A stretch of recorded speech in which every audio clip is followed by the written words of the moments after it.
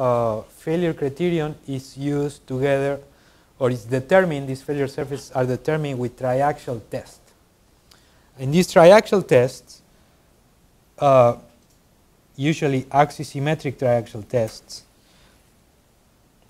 you apply a deviatoric stress by increasing the axial stress while you keep the radial stress to be constant, right?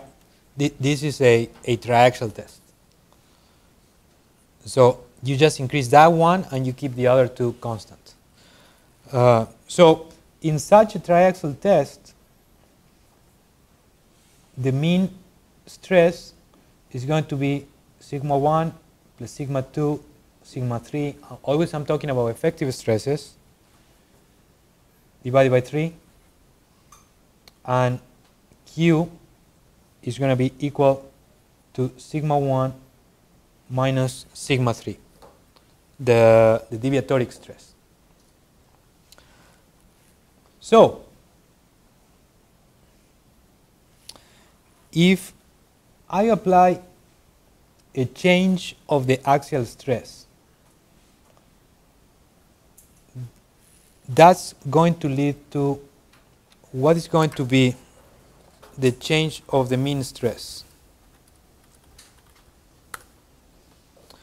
So what I'm asking is, if I apply this, what is going to be the change in delta p prime? Or basically, what is the derivative of p respect to sigma 1? It's going to be 1/3, right? So derivative, then it's going to be 1/3. So the change of delta p prime respect to sigma 1 is going to be that. And what about, what is going to be the change in delta q?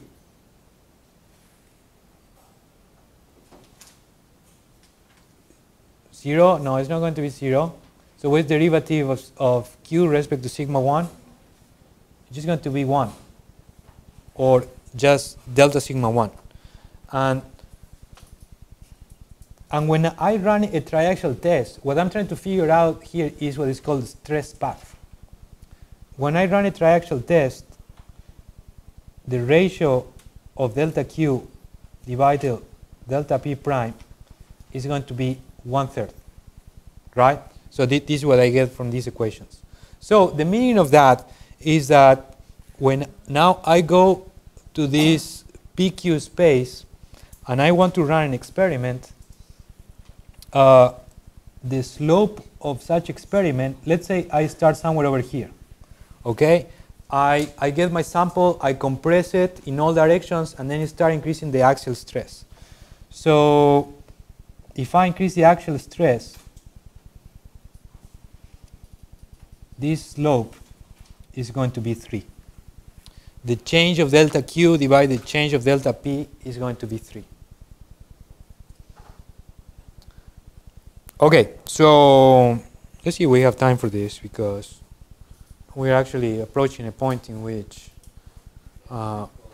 we may need to do a lot of stuff. No,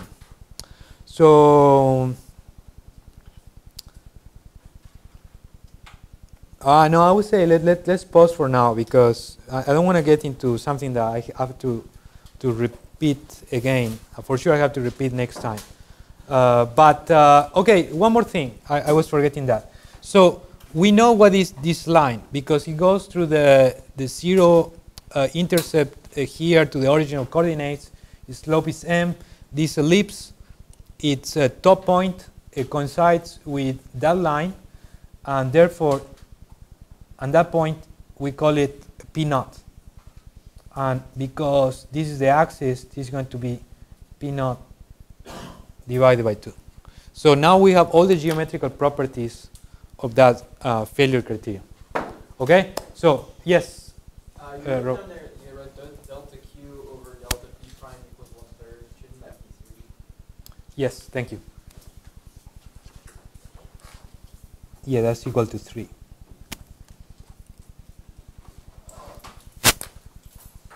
All right. Okay, guys. Thank you very much. I'll see you on Thursday.